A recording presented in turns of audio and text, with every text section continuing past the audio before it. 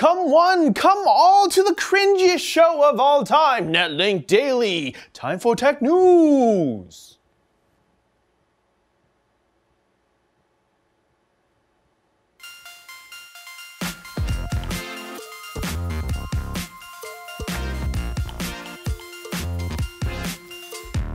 In a bit of a plot twist, we got some news about Intel's upcoming Coffee Lake CPU.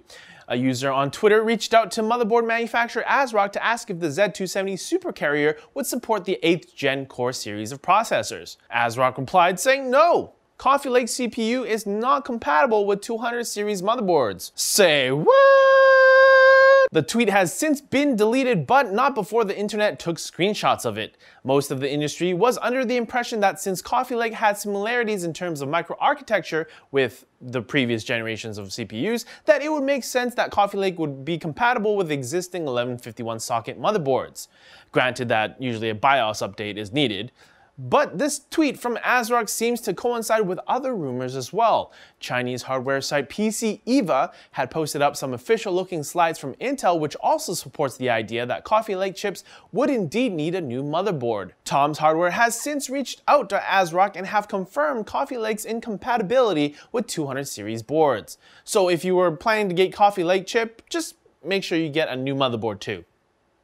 Just to be safe. TweetTown has received Vega 56 benchmark numbers from an industry source. As some of you might know, the AMD RX Vega 56 GPU is slotted to compete directly with NVIDIA's GeForce GTX 1070. So of course the benchmarks were run on both the 56 and 1070, both running at 1440 resolutions on an i7-7700K with 16 gigs of RAM for Battlefield 1, Doom, Civilization 6, and even Call of Duty Infinite Warfare. The benchmark results are as follows. In Battlefield 1, the 56 scored 95.4 FPS, while the 1070 scored 72.2. In Civilization 6, Team Red scored 85.1, and again the 1070 scored 72.2 FPS. In Doom, 56 scored 101.2, and the 1070 scored 84.6. Finally, for Call of Duty, the Vega card scored 99.9 FPS, while the GTX card scored 92.1 FPS.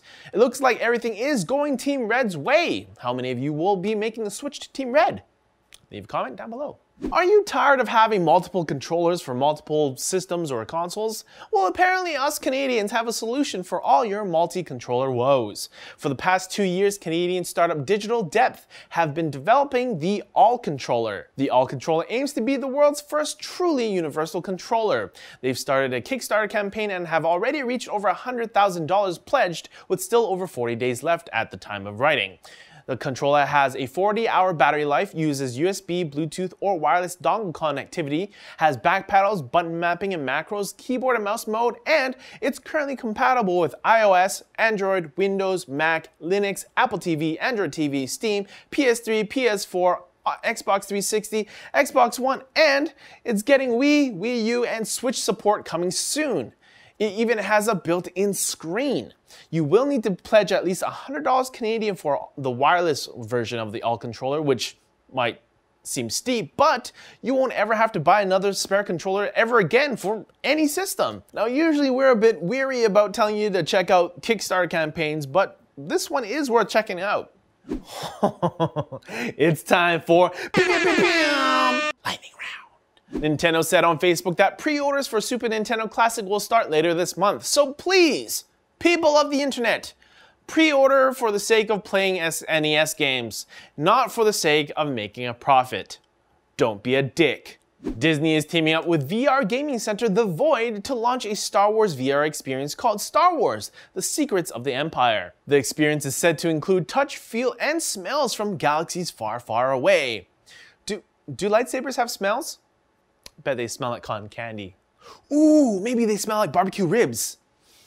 As you can tell, I haven't had lunch yet. OnePlus has confirmed that Australia will be getting the OnePlus 5 offered through a soft launch. No other details for the launch program are available just yet. Minecraft Story Mode will be coming to the Nintendo Switch on August 22nd. Google's Daydream VR headset is on sale in the US until August 12th for $60. And if you thought you didn't have enough Razer Chroma RGB lighting in your life, you can now order the Razer Chroma Hardware Development Kit for $79.99 US. Sources for all today's news stories can be found in the N6 forum post link down below.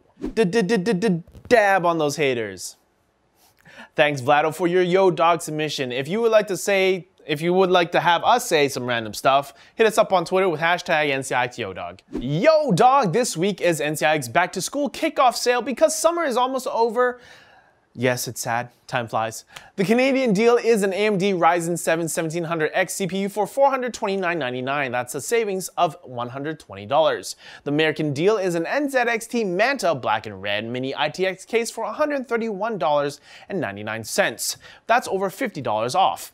Click up here or down in the description for all of this week's savings and the rest of the details for those sales I just mentioned. Alright, that's it for Netlink Daily. Thank you so much for watching. Click over here for previous videos and check us out on Twitter, over there. But as always, like the video if you liked it, comment down below for fans with benefits, and subscribe, because it's free, for more videos like this from NCIX. See you next week!